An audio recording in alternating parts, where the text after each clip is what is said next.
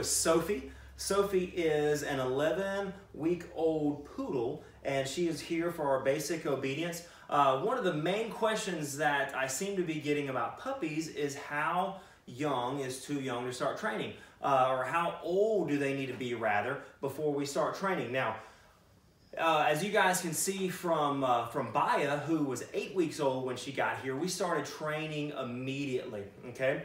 Now, the same thing goes for Sophie. She got here, she's a little bit late as far as being that young. She's 11, 12 weeks old, but I'm gonna show you how we start training the puppies. Now, notice I have a table out here. She's shivering, she just got a bath, so she's a little bit cold. It's a little chilly out here in the building.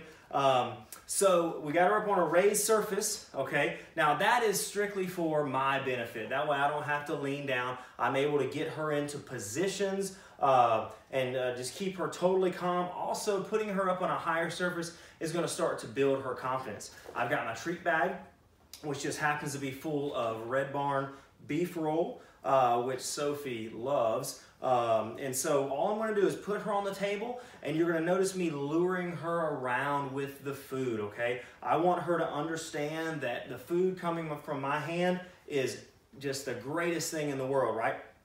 During this stage, guys, and this is very, very crucial, during this stage, there are no corrections, okay? Everything is super positive. You can't get frustrated with your dog, all right? The great thing about a puppy is it's a blank canvas, but it's a blank canvas of mush, okay? So it's up to you to mold that mush, mold that clay into something that you want, okay? So I'm gonna put her down. All right, so now all I'm gonna do is I'm gonna have my roll of food in my hand, and I'm just gonna lure. Puppy, puppy, puppy. So notice that I'm just luring her around. She's smelling that food. I'm just gonna give it to her, let her understand that everything is okay. Puppy, puppy, puppy. Yes. Now notice I'm going to say the word yes. And now what's going to happen? Sophie, yes. Good. She turns right around. When she hears that word yes, she knows that there's a package being delivered. Sophie, yes. Good girl. Yes. All right. So what I'm going to start doing here is just molding her into positions, okay? That would obviously be a sit. Now I'm not going to call it anything right now because there's nothing that she can do wrong at this point. I'm going to put her into a DOWN, all right?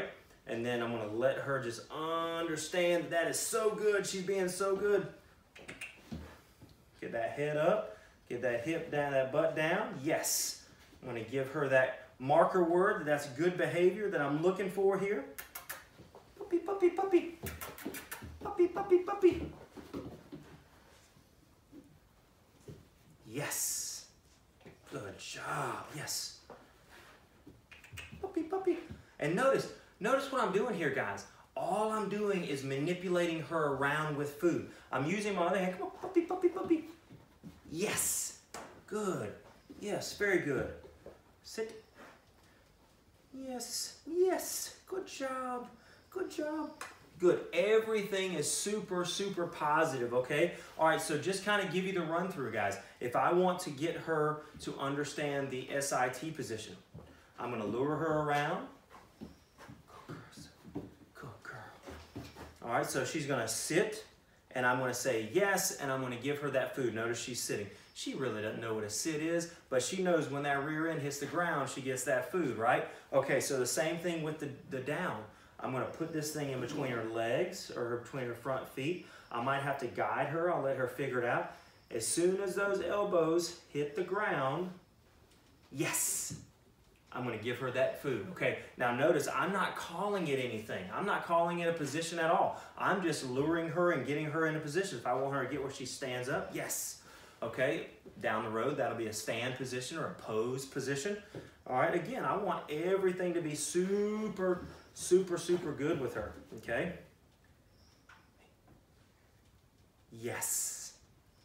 Good job, good job. See, later down the road, next week, we're going to start calling these things, okay? So I would actually put this food down here. I would say down. Those elbows would hit the ground. I'd say yes, and I would mark that as good behavior, behavior that we wanted, and then I would just continue to move. Now, these sessions right here, guys, they don't need to be long at all because we're going to lose that puppy's attention, right? Okay, we want to make sure that she's having a great time. All you're doing is luring her around positions. And guys, remember this. Training a puppy can be as amazing or as fun or as frustrating as you make it. Go into it understanding that your puppy doesn't know a thing, and it's up to you to teach the puppy what you want him or her to learn. Isn't that right? That's right, good girl. All right, so think about that. Put in your work. 3 to 4, 5 little mini sessions a day, 4 to 5 minutes at a time, tops, okay? And then take your dog out, take your puppy out and play, all right? All right, guys, that's it for the puppy training. In just a second, we'll be back with the kennel question. Hey guys, one of the main questions that we're getting as far as kennel training is how to get the dog to enjoy going in the kennel. All right, so this is what we're going to talk about. Keep in mind, guys, this is a mini prison to a dog, all right? It's got 4 walls, it's got a roof, it's got a floor, it's got a gate that slams shut. So it's understandable that they don't necessarily like to go in there at first, okay? But get this, dogs are denning animals, okay? They're denning, so they like to go in there, they like to den down, they want to get in there where it's dark and sleep. We want to introduce the kennel in a very positive manner, not opening up the door, slamming, throwing them in there or forcing them in there and then shutting the door and leaving for a period of time. We want them to understand that this is a really, really neat place. Now, this kennel here comes with a gate that comes off. This is a Roughland kennel. I love the Rough Roughland kennel lines. They do not give me any kind of royalties for sales, but this is a really good kennel here. The door does come off, so we're able to do this little drill. So what I'm going to do is put Sophie here. I'm going to let her, well, she's just going in there because she's already done this drill before. So Sophie, puppy, puppy, puppy, puppy, puppy. Yes, all I'm going to do is take her food and I'm going to throw that in there, okay? So she's going to go in there, she's going to get that food, she's going to have a look around. Notice I don't have the door on. I'm not shutting the door on her. Puppy, puppy. Yes. Okay, I'm not shutting the door on her just yet. I'm letting her go in there, look around. It's fun for her. She gets a reward when she goes inside. And then after about 3 or 4 times of this, where she's comfortably going in, kennel, I'm going to start calling it something, okay? I'm going to start calling it kennel. Now the dog understands when I say kennel, they go in there, they get something good, kennel. And now after this takes place, I'm going to go ahead and start putting the door on, okay? Now, when she goes in this time, Sophie, puppy, puppy, puppy, kennel, I'm just going to shut the door, okay? I'm not going to latch it. I'm just going to shut it for just a brief second. Let it sit there for just a second, and then I'm going to open it back up and say, yes, good girl. We want this to be as positive as possible. Good girl. Puppy, puppy, puppy. Yes. So she's going to go in there. I'm just going to shut the door. And guys, this is going to take a little bit of time, okay? I've already been working with Sophie on this because she did have some kennel anxiety when she came. Hey, good girl. Yes. Okay, so notice that she's freely going in. She doesn't mind going in there. She knows that there's some good stuff. Yes. And now what I'll do is I'll actually shut it and I'll step back for just a minute. Okay? So I'm not going to go anywhere. I want her to still hear my voice. I want her to still understand that I'm around, but I just want her to get comfortable in there with the door shut. Yep. Hey, good job. Now guys, remember, everything in your puppy's world needs to be super positive, all right? If at any moment this starts to turn negative and you start getting super frustrated, stop what you're doing and walk away, okay? Because we want your dog, your puppy, whether it's 11 weeks old like Sophie here, or you have an 8-year-old, we want this to be a super, super positive experience for the dog, because if it's not, that's when you start having your issues. Yes, good job, good job. All right, guys, so your homework would be to have some high-value food or high-value treats. If your dog is not food-driven, you can throw a ball in there. Now, please listen to this carefully. Do not, I'm going to say it one more time, do not put toys in the kennel and leave them in there, okay?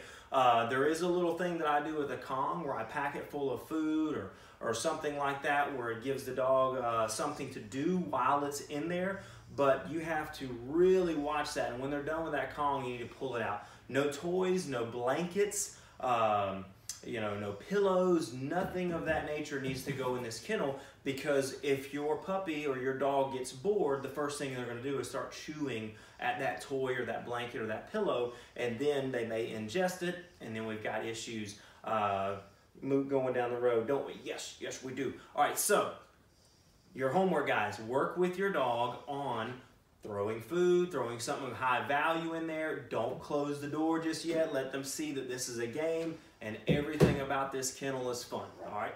Hey guys, one thing I wanted to speak to you about before we get off is breed selection, okay?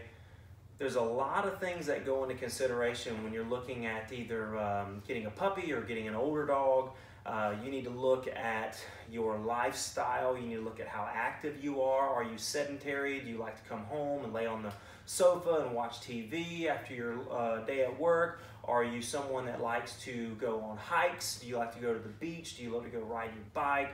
Do you like to get outside and move around? How many hours in the day do you work? Do you work a 40-hour work week? Do you work a 60-hour work week? Do you just have a part-time job? Do you have time to tend to your dog? So selecting the breed off of your lifestyle is going to be so huge in the end with you being happy with your dog. I'll give you an example. Several years ago, the movie 101 Dalmatians came out. Now, after that movie came out in the theaters, everyone wanted a Dalmatian, okay? They were great on screen, they were cute, they were cuddly looking, they were very well trained in the movie, so people went out and got a Dalmatian. Well, one thing that they failed to understand is that without proper training, Dalmatians were pretty hard to live with. So what happens a couple years down the road? You see an influx of Dalmatians in the animal shelters and humane societies because people just could not handle these dogs. All right, a few years after that, a movie named Max comes out, okay? Max is a military canine. He searches out weapons and explosives and things of that nature, and he is a Belgian Malinois. Well, people start getting on YouTube and they see these Belgian Malinois doing amazing things. They're climbing walls, they're climbing trees, they're jumping over cars, they're jumping 20 feet in the air, super fast, just amazingly athletic dogs. So now, what we've seen in the training community and in the canine community is that there is that same upswing in people that want Belgian Malinois. All right, so I have had the opportunity now to work with 6 Belgian Malinois, not counting the puppy that I have, okay? And every one of those families understood going into this what they were in for. That's why they sought my help early, all right? Belgian Malinois are great dog, guys. I mean, they're phenomenal. I purchased one myself. I'm sure you've seen Baya. She's now 10 weeks old. The reason I got that dog, or I got her, is because, well, I know a guy, all right? I know a dog trainer, and I have a lot of time to spend with this dog. So I took that in consideration before because I'm a Rottweiler guy. I've got 6 Rottweilers, all right? I have been a Rottweiler guy for the last 20 years. My very first dog that I could buy on my own was a Rottweiler. I knew that they would not mature fully until they're about 2 years old. I know they're pretty laid back, okay? They're just big dogs, all right? And I understood that going into it, and I was able to work with my dogs to get them where I wanted to go. So all that to say this, if you are in the market for a dog, okay, whether it be a rescue that you want to get that's a little bit older or you want to get a puppy, look at your lifestyle first and then match it up with the breed. Don't just go and say, oh, I want a Belgian Malinois, oh, I want a German Shepherd, I want a Doberman, I want a Rottweiler, I want a Chihuahua, I want a Shar-Pei. It doesn't matter the breed, but don't just go and say, I want that. look at your lifestyle and see what your lifestyle will allow, okay? It's kind of like, I would like to be driving a Ferrari on the weekends, but you know what? My lifestyle and my bank account, it doesn't fit a Ferrari. So look at that, take all that in consideration before you're buying your next dog, okay? If there's anything I can do to help you guys out in the future with your canine, your puppy, your older dog, feel free to reach out, let me know, and continue to ask your questions, guys. I have loved receiving the questions that I did, and we're going to do this again every Tuesday night at 7 o'clock. And it's been super fun to me to be able to answer these questions for you. So guys, have a great rest of the week, and we will see you next time.